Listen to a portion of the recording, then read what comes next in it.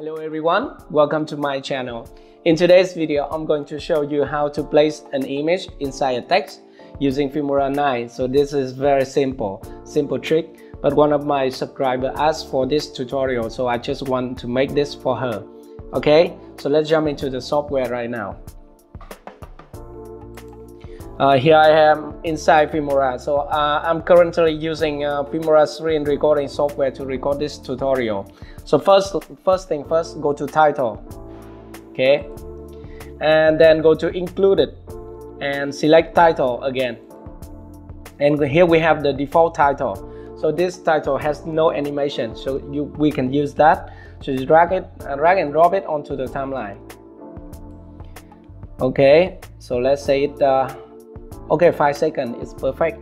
So double click on that. Okay, now we change the text we want. Let's say text.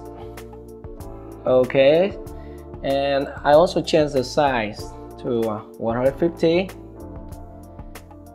I think 150 is okay. Okay, and also change the fonts. Click here to change the fonts.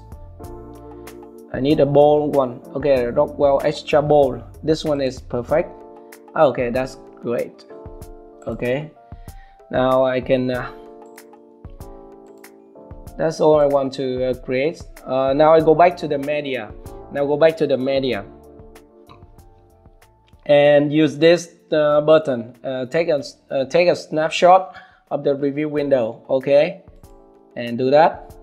Now it's okay. So we can delete this title box now. Hit delete on my keyboard. And now I need an image, so I can overlay this text on the image. Let's find the image in my download. Okay, I have a boat here. I downloaded from pizzabay.com. We can drag and drop it into Filmora. Okay, and drag it, drop it on the timeline to second. Let's say I want to have 10 seconds. Okay, now I need one more video track, so I can right click here and add video track. And now I can drag and drop my snapshot on top of the image. Let's say duration, I want to make it 5 seconds. Okay, this is 5 seconds.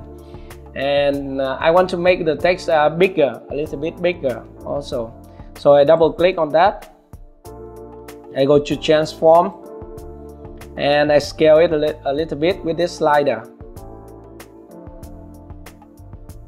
Alright, that's perfect.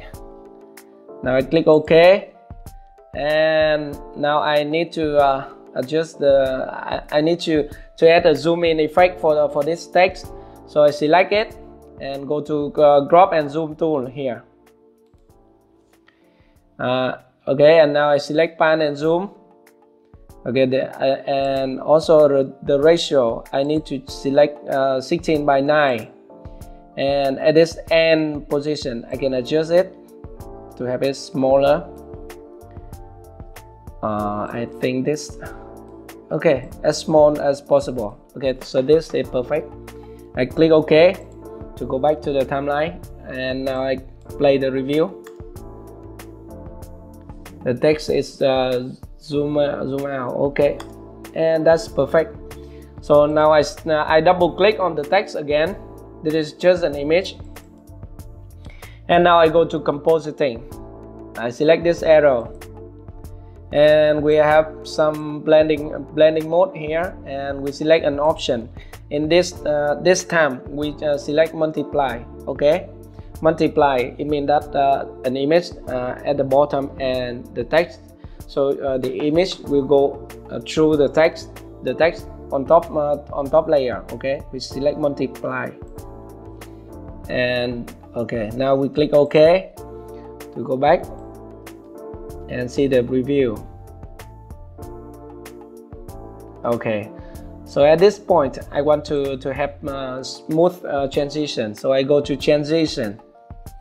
I have my favorite transition here, but actually you can, for example, if you are included, you can search for this soul. Yes, this soul, and drag and drop it onto onto the snapshot. Okay, so I also extend it a little bit, and that's it. We finished.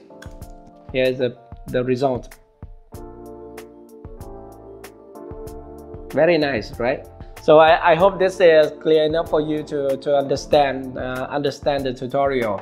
I'm sorry for my voice today is not very good, because now I'm sitting in a large room, not a small room as normal, because the background was so different, because my neighbor is fixing their house. I'm sorry for that.